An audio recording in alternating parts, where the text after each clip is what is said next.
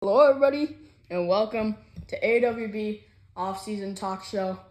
This is going to be something that we do every year. This is the first official one. I'm here with Branden Piercy. Branden, how are you today? Pretty good. How about you? I'm pretty good. It's pretty late at night right now. Pretty tired. I'm pretty gassed. Yeah, so we just showed up to the AAA fields for AWB, and we played some wiffle ball. I just want to talk about that for a minute. Showing up there, how's it feel just to be down in the minor leagues and watch it? It's a lot of fun. I mean, seeing guys that might, might have a chance going up to the big show, and it's a lot of fun seeing some talent down there. And, all right, now we're going to move on to the World Series. Ren, you are officially two-time World Series champion. The Dogs went on to win the World Series in 4 games after going up 2-0, losing Game 3, winning Game 4, take it home. What are your just overall thoughts on the series as a whole? I think it was a lot of fun. It was cool playing with some guys that I love, but it was also cool getting that MVP in Game 2, but also seeing just us celebrating, knowing last year this team was the lowest in the league, didn't even make playoffs. To go and get 10-plus wins and win the World Series is just a crazy thing. Well said. The regular season, how do you think that went for your team overall and yourself? That was a lot of fun. Really, that whole year was just me and Aiden.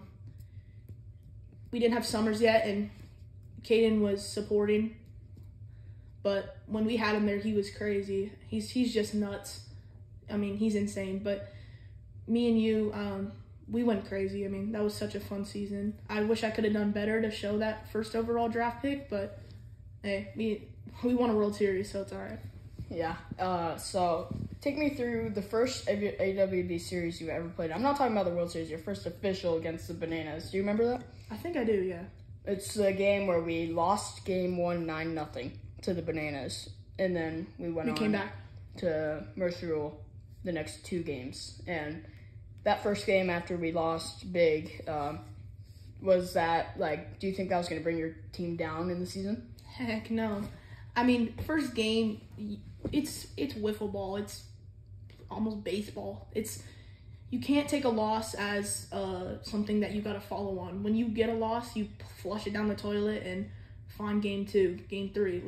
Once you see that game, it's all right, that was my first ever game. I know. Kind of a wake-up call. Yeah, it was a wake-up call. Let's go. So. Yeah, and you were pitching in that game. Was that a little rough, and did your control get out of hand, or was it just overall command? I mean, it didn't feel good knowing my first game I pitched terribly, but to know that was just my first game, it's not going to be my last, I felt fine. Very well said. And then the playoffs. So obviously we got a first round bye. After watching the wild card from home, actually you were playing in the wild card. Did you expect a certain team to make it? Did you want a certain team to make it? What were you thinking? I mean, I kind of wanted a Reaper Dogs matchup. Not a big fan of that team. That would have been sick. I have some little beef with that team, but it's all fun. I mean, it was cool playing the Bison, knowing that they were, no offense, Wyatt, but terrible this season and came back and made it to the World Series. That's crazy. Yeah, I mean, congrats to them. The Bison fought all year, and I'm really proud of the Bison. Yeah. But, so this year in the World Series, Game 1 went as smooth as can be as a Dogs fan and as a Dogs player, or even a part of the Dogs management. We were clicking, we were doing everything that we could. Game 1 was just one of the greatest football games I've played in, and I bet you could say the same. And yeah, just take me through that game. I'm pretty sure I was on the bump starting. Mm-hmm. I remember I got 2 outs and I walked 3 on, and then I remember Kenny hit a ground ball to Aiden and he made a great play. And that first inning, that top of the first inning, just knew that something sparked that we're in this World Series, and just knew that this team clicked and that we were going to go off. Yeah, and after the back-to-back home runs, the vibes were just immaculate. What did you think of that moment? that was so cool when Summers comes up to bat in his first game, hits a tank, and then And Aiden, one of his first at Yeah. bats, too. comes back, Aiden hits one. It's just cool knowing that this team is going to do something. And then in the second inning, the Bison started to catch on to you, and they tied it up. Just what were your thoughts going into that, and knowing that you're tied going into the last inning? It don't matter. We got a great offense. I don't think it really matters. We got a great offense, and nothing will change that. Which it definitely showed in the third inning, where we came back and we won 4-2 that game. Yeah, so you got your first career playoff win on the mound.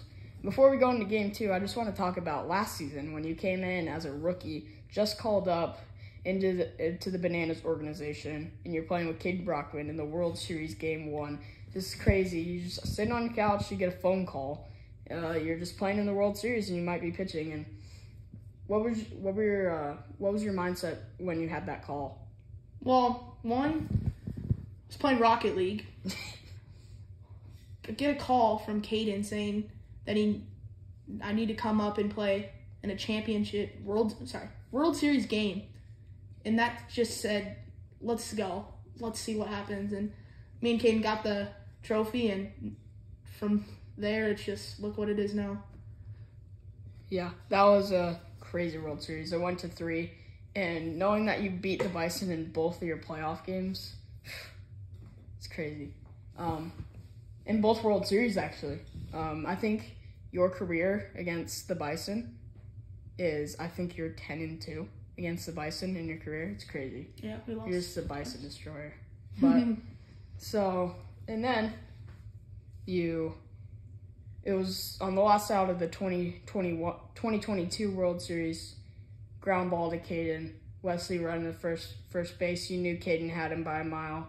What were you thinking during that moment? The second that ball came off the bat, I knew, let's go, game. I mean, that was something special for me and Caden. Second, I'm pretty sure we started going nuts, and that was just so cool for me and him. I mean, knowing that I just got called up and I just won a World Series, it was kind of shocking just knowing that I just won the World Series with one of my best friends. Like, that's so cool. And then, in the offseason, you got traded to your 2 best friends' teams, the Dogs. At the time, it was Branden Piercy, myself. Traded, I got drafted. Drafted. It was Branden Piercy, Caden Brockman, Aiden Freeman. Dream team. And then we ended up picking up Summers for the World Series, which he was definitely a good pickup. Yeah, awesome. And now let's jump into Game 2. Game 2. I don't got much to say about Game 2 except for the third inning. I believe Summers was on the bump in Game 2. And it was... I just remember it closed. The second inning, it's a 0-2 count to Caleb with 2 outs. You're about to go get the lead in the third inning, and then boom, the whole game changes off of a fastball inside. Caleb Corley drives for a home run, and it's 1-0. And then you're just defeated, and you knew your team could come back. And then in that inning, myself had first and second with 2 outs down to our last strike. And there was a little tapper into the rocks that came back fair, and Summers ended up scoring. Did you think that was a foul ball, or was that fair? To be honest, I wasn't even looking. But once we went back in the review, I don't even know what to say about that play, to be honest. Game changing. It was a funny play, but it worked. It was a, whatever you want to call that, a hit, a bunt, foul ball, whatever you want to call it. And then it worked. The pitch after that, it was the first pitch slider inside, and he turned on it and basically got the game-winning 2 RBI single. And as that pitch was thrown, what were you thinking? That was awesome. I mean, I don't know if you watched, but in that first game, we were struggling against Kenny. I mean, we were all getting used to that slider, and it's nasty, but we got on it, and from there, we knew that we had it in us. And when I hit that ball, I was so happy, because just knowing that I played a whole season in my rookie season and did that, it just feels so good. Well said. And then we went on, and then it was bases loaded with the tying run at first base, I believe, and you came in to close, and then you walked 1, and then it was 5-3 with the tying run. at second base, and you're in a 3-2 count to Caleb. It's a riser high. He swings. What were you thinking in that moment? Poop my pants. Yeah, that pitch got away from me a little bit, and I'm just happy he swung at it. But I think it was still a very executed pitch. It worked out, and that's all you need. Sometimes you just got to let the batter do it for you. But that was a great team win. That's what this team was made for, is teamwork and just putting together at-bats. Then we said the first game of the season was a wake-up call, and Game 3 was definitely something to put it as a wake-up call. Yeah, I mean, we saw Wyatt come in. What a great pitcher. I mean, hard to hit, especially at night. That's not very fun. But we just got shut out that game. We had no offense. But that game, going into Game 4, it's all right. Like, we knew we're up 2-1. This don't mean nothing. Very well said. Then Game 4, there's not much to say. We just went out there and dominated. I was there for about an inning. You were there for an inning, then you had to bounce. But it was a good game, and we ended up winning it. Mm-hmm. And, yeah, that's the World Series in a nutshell. But then the offseason got nuts. No. So Greg Freeman was a free agent. If you're a manager, you're obviously trying to go after Greg Freeman. And I was talking to Greg, which is my dad, and my dad said that we needed, if he was going to come to the Dogs, he wanted to be the main man. And it was a tough task to handle, but I knew this team could be unstoppable if we had my dad on the team, no offense. Yeah. But then he gave us tasks to get rid of Summers. And I knew Summers and Branden both wanted to manage a team. So I traded Branden, yourself, to the Reapers. And it was, as you know, the Reapers are not a well-liked team in this league. No offense. Yeah, and they got a little beef, and I felt a little bit bad for setting him there. And Branden found his way out. Summers went on to manage the Bananas, and Branden is a co-partner, and that makes up the Blue Bananas now. And what do you think of this offseason? And it's been a wild ride. I mean, I was on 3 teams in about 15 minutes. That was an emotional night. I got, not crying, but just shock. I mean, you got traded to 3 teams in like 10 minutes. But knowing when I got that call, knowing that I'm going to the Reapers, I didn't feel too good. But when I got that call, now I'm going to the Bananas, I think we got something. I mean, that Dogs team is going to be unstoppable, but I think we got a good chance to fight against them. Do you have beef with the Dogs? Do you have beef with the Reapers anymore that they traded you away? Reapers, no. Dogs, no. I love the Dogs, and I always will, but it's a new team. Don't worry, he'll be coming back next year. I'll find a way. But new team, and I still love the guys on that team, and there's nothing more than that. Still play baseball with them, so that's fun. Yeah, we're winning a lot of games of baseball right now. And then in the 2 expansion teams, the Wizards are looking like a super good contender this year. And the Dingers do not look good right now, to say the least. They are projected to win 1 game, I believe. It's Kingsley and Ryland. It is not a very good team, but I know they like each other, and they're going to have fun together. Excuse Branden. I'm munching. He's a munch.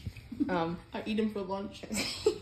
And that's going to wrap up the podcast today. Thank you for listening, Branden. Thank you for coming on. Thank you for inviting me. And we'll see you in episode 2. Love you.